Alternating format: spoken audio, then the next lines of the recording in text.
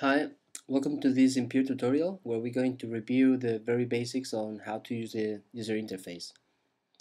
So we'll begin with the library, which is this menu here on the left. It is divided in 5 sections, 5 categories, which are data structures, operators, visualizators, controls, and APIs. And if you click on the tabs, you get a list of the modules within each, which are the objects that you use within Impure to build your workspaces. As you can see, there are quite a lot of modules in the library. So in order to help you find what you're looking for, there are two ways you can do that. Well, actually three. You can do that manually using the scroll bar here, but you can also use this tag cloud over here because all modules have been tagged, as you can see here. They are all related to keywords, so that you can find them using the tag cloud over here. For instance, if I want to find numerics lists, you can see how it gets sorted here, or you can mix lists with numeric, so that number list is the first occurrence, and the rest is sorted based on what you chose up here. You can also use this text search box here. So if you want to find a date list, you can see that you can type it here and it gets up. And you can combine both. You can, everything you type here is had into account, as well as whatever you have selected up here in the tag cloud. You can also use some keyboard shortcuts to expand the library. With S, you get data structures. With O, operators. V, visualizators. C for controls, and A for APIs. And finally, the escape key to hide the library. So once you know how to work with the library, what you will want to do is create modules. You do that by dragging from the library to the stage here. And what you can do as well is, this number and this string that I just created, is a very basic kind of object. It only has one output, one outlet, which is an output connector. But if you take an operator, which is this other library here, for instance this one, -1, you can see that this one has one input, one inlet, is this icon over here, and one outlet. This means that you can attach something, one value to this inlet, to this module, and you will get a result here in the output. So if I type a number with value 5, I connect it just clicking on the center of the icon of the outlet and dragging until here. The connection gets created, and if I use a simple visualizator, kind of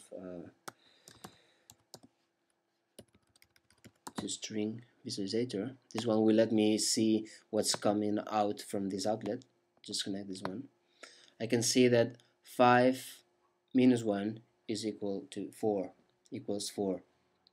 And if I change the value here, 10, and click outside, I can see how the value changes as well.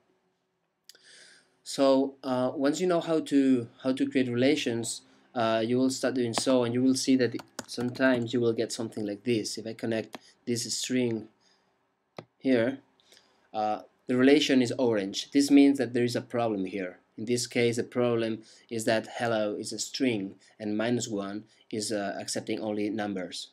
You can know that by rollovering the inlet. You see it here. Also, what you can do is, you will notice that many modules have this little rectangle icon here, which means that you can type directly there, so that you don't need to create a module to attach to it. So if you type here and click outside, you get the number module created for you. So this is very handy when you're trying to be fast. You can see that if you click on a module and drag around, you can move it.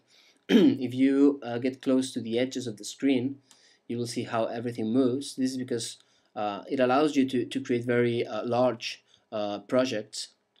So I'm going to do that. I'm going to move this apart, and I'm going to remove the connection. So what sometimes can happen is that you want to link one module here to another there, which is quite far away, and sometimes it just gets out of sight like this. So what you can do is click here and move to the edge of the screen until you reach what you're looking for. You drop here, and that's it. So this is pretty handy as well. Okay, so another thing you can do is grouping stuff together in order to move it, for instance. So you can click this module here, and you can use the Shift key to choose another one. Then you can use the D key to duplicate. You press the D key and click and drag. You can also, of course, use copy and paste. This works as well with groups. So if you have this, copy, paste, you duplicate this.